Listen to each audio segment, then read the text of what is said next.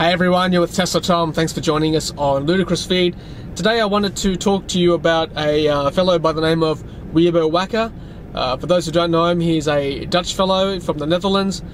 He has been on the road for almost 2.5 years now, and his aim is to get to Australia from the Netherlands in an electric vehicle. Let me read to you his post on the Tesla owners Facebook page. Wiebe writes, "Super excited to share that I reached Australia today in an electric car after 827 days coming from the Netherlands. March 2016 I left my home and started driving to Australia with a mission to dispel the myth that electric vehicles cannot match their fossil fuel powered cousins when it comes to endurance. I am proud to say that I reached the other side of the world and crossed 33 countries on my way. For me, the most important thing though, all the people I've met, the energy they shared with me, the life experience I got, and many, many memorable stories. I'm not there yet, as my ultimate goal is to reach Sydney, but I do think that I've slightly proven that you now should definitely be able to drive an electric car to your supermarket, smiley face. Follow the final leg of my journey on Plug Me In at Australia." So there he is, I assume in Darwin, with a pumped fist, with the happiness that he's reached Australia. That car behind him he has nicknamed the Blue Bandit.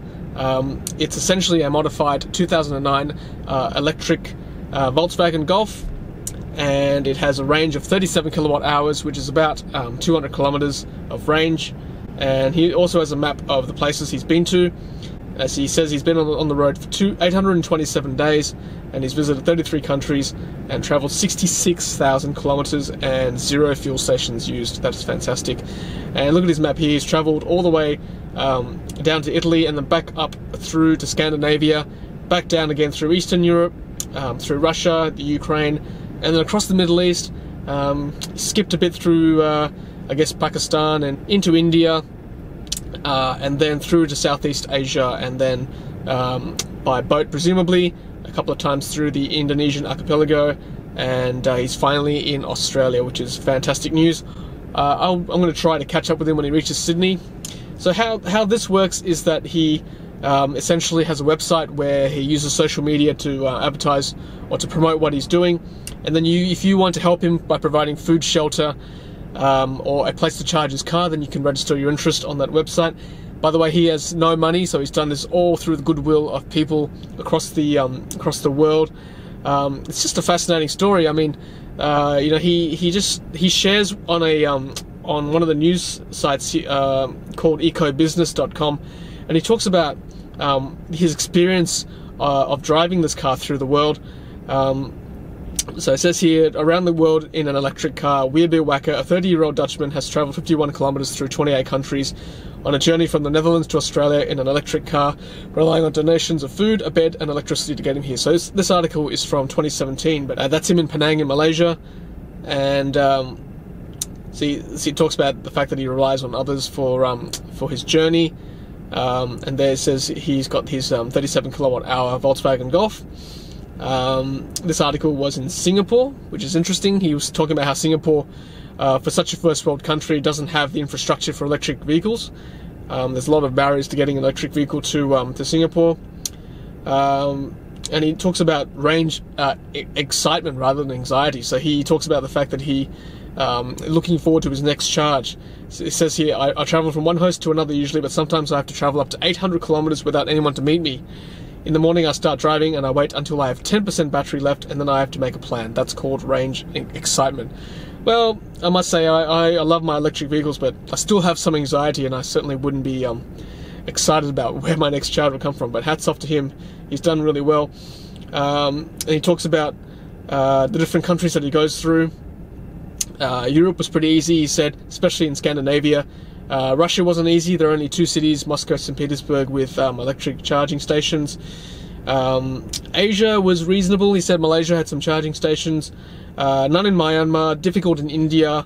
In Thailand was interesting because foreign drivers couldn't drive without an escort from a government official, and they had to stay in hotels. He had a breakdown in India, which was difficult because there were no spare parts, obviously, for his car. There's a picture of him trying to unload the car from a warehouse in India. Fantastic picture. Highlight of the tour was in Iran, interestingly, showing off his car to people in that country. and then he went through the United Arab Emirates, and then he talks about the fact that he's getting to Australia as well. And he said, what's the most important thing you've learned on your travels? The prejudice about electric cars is wrong. It is actually possible to travel long distances in an electric car, and at least in developed countries I've come to realize that it's easier to drive an electric car than a petrol car. Finding a petrol station is not as easy as finding a plug socket. As soon as you get your thinking around that fact that there are actually plug sockets everywhere, you can charge your car. It's slow, but you can still charge your car if there's any electric socket anywhere. Whereas a petrol station, you've actually got to get to somewhere. That's the kind of world we live in, where we've been brainwashed a little bit to think it's difficult to drive an electric car. But yeah, he's right. You can plug your car in overnight, and you'll have pretty close to full charge in the morning. So look, hats off to Wiebe Wakker. Very impressed, and I'll keep following his journey and hopefully try to catch up with him when he reaches Sydney.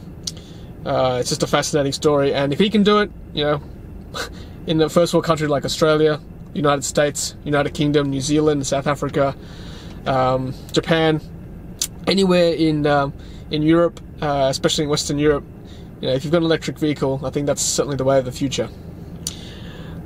Alright guys, well thank you for watching. It's a lovely day here in Sydney. It's actually the winter solstice, the shortest day here in Australia, or at least in the southern hemisphere, and I hope it's a lovely day where you are as well. And as always, happy charging.